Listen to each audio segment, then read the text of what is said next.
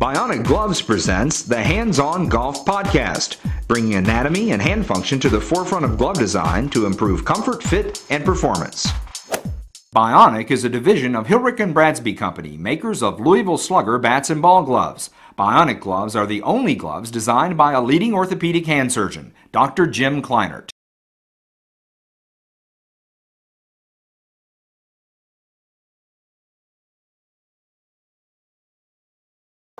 Welcome everyone to this edition of the Bionic Gloves Hands-On Golf Podcast. My name is Chaz Rao. I'm your host, and I'm here with Eric Gilliland at the Audubon Country Club here in Louisville, Kentucky. Let's get right into this week's email, and it comes in from Jeremy, and he says, Chaz, keep the podcast coming. Well, I am, right here now for you. He says, here's my question. What is the best thing I can do to shave strokes off my game? I just recently cracked 90, and I'm playing just under above the mark. I often go to the range and hit the boom stick, but when I analyze how many putts and chips I made in my last round, it was almost 60% of my strokes. Logic now tells me I should be practicing 75 yards and in, not the long ball. What specifically is a good practice drill to improve my game within the 75-yard radius? Eric? Jeremy, you've come to a realization that a lot of golfers never come to, and that's that most of your practice time should be spent 75 yards, maybe 100 yards and in. And really it starts with hitting that shot from 100 to 75 yards onto the green. What you want to do is keep your standards fairly low. Anything on the green from that area is good, because if you think about it, you've practiced that driver, you've gotten yourself into this position on, say, a par 4, and now if you knock it on the green, worst case scenario, you 3-putt and make bogey. Best case scenario, you make birdie, but you're not going to make a huge mistake, and that's what gets most of us in trouble.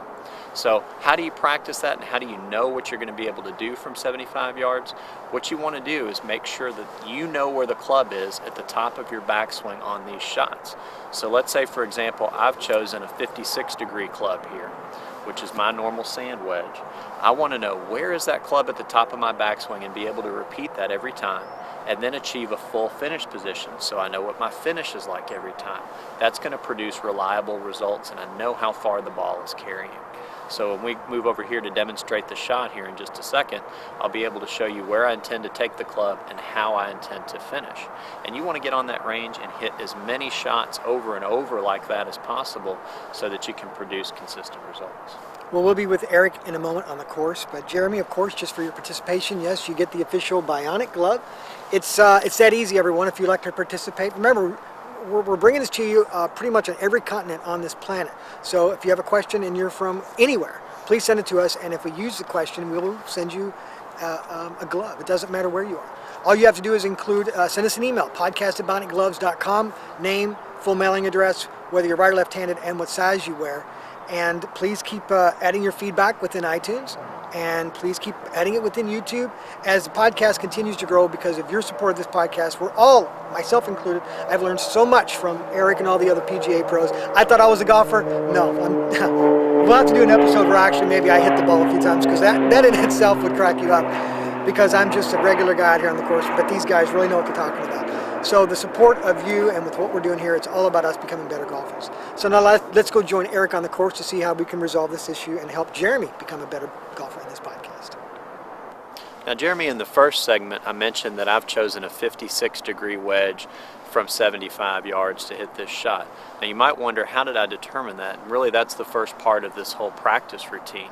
What I did to determine that I hit a 56-degree wedge 75 yards is I went out into the middle of a fairway. You could use a field, anywhere that you're not target specific, and just swing that 56-degree wedge at a comfortable backswing.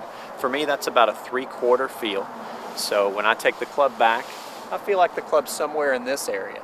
Not really trying to hit the ball hard, I'm just trying to make a very comfortable backswing to a nice full finish position. And I hit hundreds of balls over the course of days to determine how far that ball carried. And what I found was just about 75 yards was how far that ball carried. Once I had determined that, I was able to bring it out onto the golf course and say, all right, I'm going to hit this shot that distance using that same swing that I practice over and over again and see how it hits the green and ultimately reacts. Now, you're better players, and as you improve more and more, Jeremy, you'll be able to figure out what's going to happen spin-wise, because you'll start to see a pattern. Your ball may back up 2 feet, it may release 8 feet. It's hard to say until you get out there and practice it. But I'm going to demonstrate here the motion that I use from 75 yards, and maybe it'll give you a baseline to go out and start to practice yourself.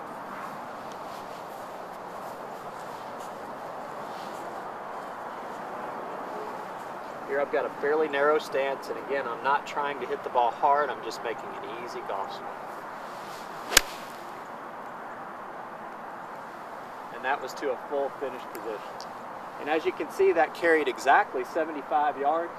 Not exactly on line, but I've given myself a reasonable birdie putt here, and that keeps me in the game. But if you have any more questions about how to develop a repeating motion in your short game, just contact your local PGA professional. And thanks for the question, Jeremy.